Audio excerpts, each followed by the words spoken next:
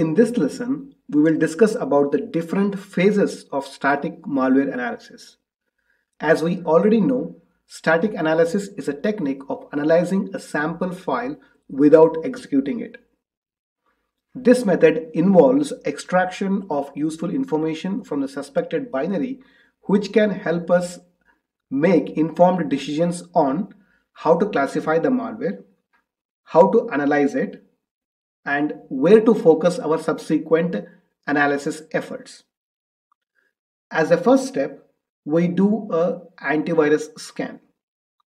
If the antivirus detects the sample as malware, then we don't need to do any further analysis, as all the information about the malware will be available in the vendor portal. However, it is worth noting that this scan has to be performed with all the features in the antivirus enabled, something called as deep scan. If the antivirus doesn't detect the sample as a malware, as a second step, we will see if any other vendor will detect this as a malware. That is, we might be using Symantec in our company, and the company might not have the signature to detect this specific malware. So we will see if any other vendor like McAfee or Trend Micro or Kaspersky can detect this sample as malware. Now, does this mean that we need to purchase all these antiviruses? No. There is a web-based tool called as VirusTotal. This tool is run and managed by Google and is free to be used by anyone. It can be accessed at www.virustotal.com. How to use this tool? Should we submit the file sample directly to VirusTotal? There is a risk in doing so. Remember, the file is a suspicious file, but it is not yet proven to be a malware. What if this file is a clean file and holds some sensitive information about your company? If you upload it to VirusTotal, everyone in VirusTotal community can see the file. So it is never a good idea to submit the file itself. Then how do we do it? We submit the file hash.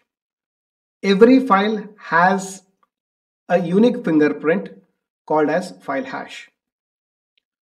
So how do we get the file hash? We have a tool called as hashcalc, short for hash calculator, to calculate the hash values using different algorithms.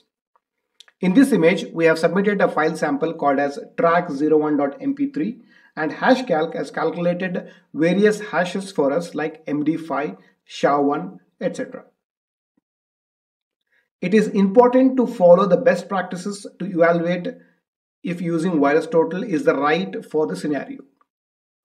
One has to realize that the details of all the submitted files are stored and accessible to all VirusTotal community users. So never submit the actual file, instead use the file hash.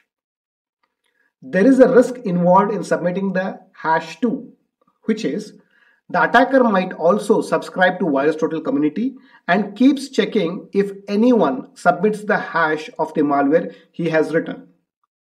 In a targeted advanced persistent threat, this might force him to trigger other methods or use other attack vectors.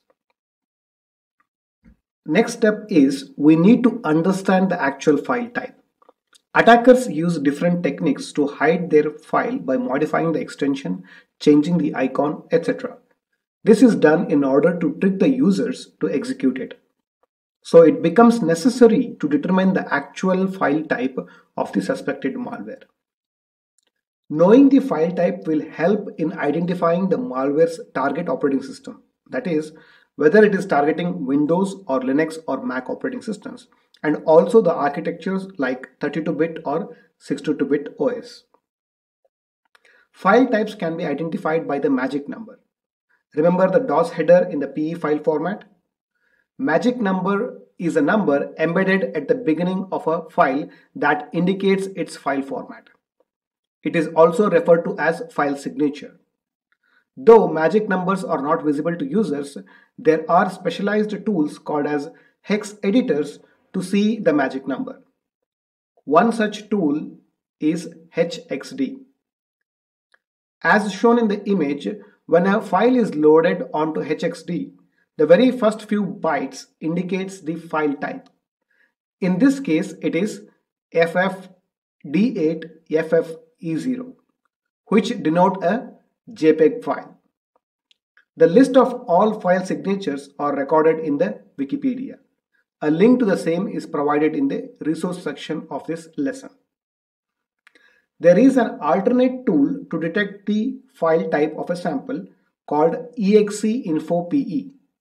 This is a graphical tool that tells if a file is executable or not. Next, we need to check for packers. To refresh the concept, packers are used to compress binary files. Malware authors use the packers to obfuscate their malware. Example of packers include UPX, EXE Stealth, and PE Spin. When a binary is packed, the number of readable strings in the sample are reduced, thereby making the process of malware analysis complex. So it is essential to unpack a sample before analyzing it. Exeinfo PE, which was used to learn about the file format, will also help in checking if a file is packed. It also gives unpacking instructions. In the image, we have loaded the Exeinfo PE.exe and the tool says it is packed with UPX. Down below, it also gives us hints on unpacking the file. In this case, we can use the tool upx.exe with an argument of -d. Next important step in static malware analysis is string analysis. It is a process of extracting readable characters and words from the malware. Strings will help us in understanding the functionality of a malware. It does so by giving us information like the list of libraries and functions used in the malware, any message that the program is trying to print on the screen, like error messages, pop-ups, etc. File names and file path it is creating or accessing or modifying, URLs and IPs present. Typically, malwares connected to a domain or an IP address which is called as command and control, through which the malware author controls the malware. And string analysis also gives us registry keys, the keys being created, deleted, or modified.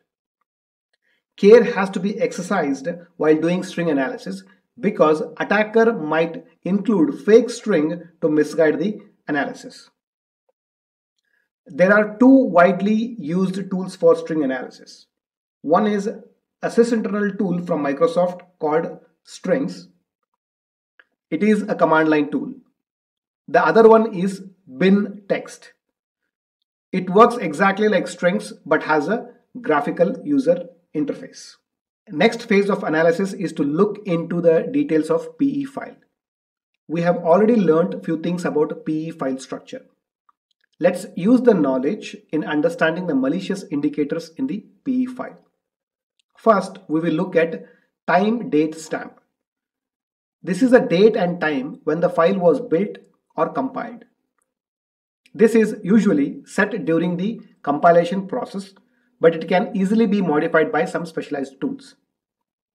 If the value is older than 1992 or set to a future date like 2022, it could possibly be a malware file.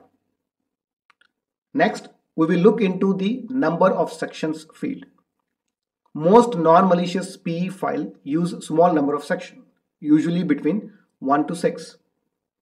If there are more number of sections, like more than 10, it could possibly be a malware.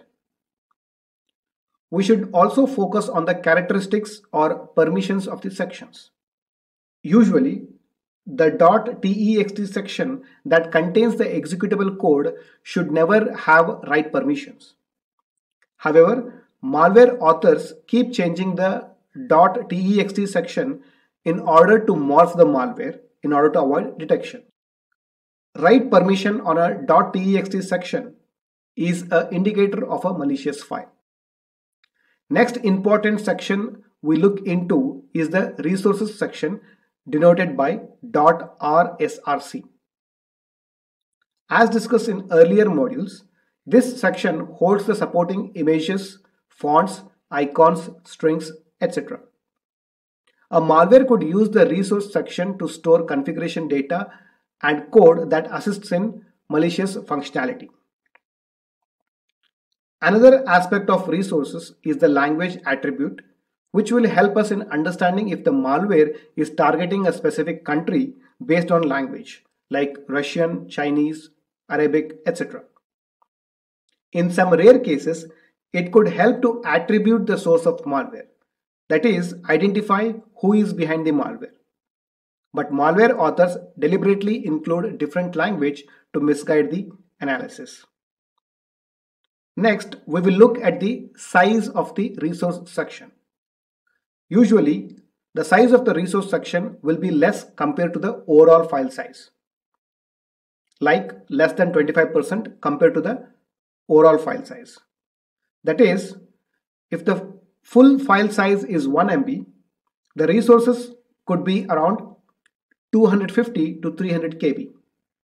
Anything more than 30% could mean it is malicious. This is because malware authors have a practice of using resources section as a storage place for additional execution code. In some cases, an entirely new PE32 file is stored within a resources section only to be dropped onto a system post-infection.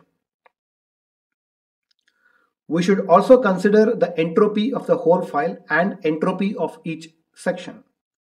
Entropy is the measurement of randomness.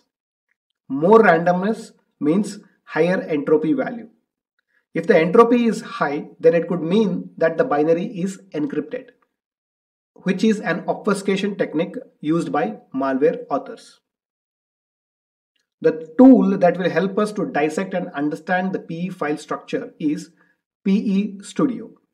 In fact, this one tool can help us understand various aspects of the file sample, including strings, libraries and functions, magic number, etc.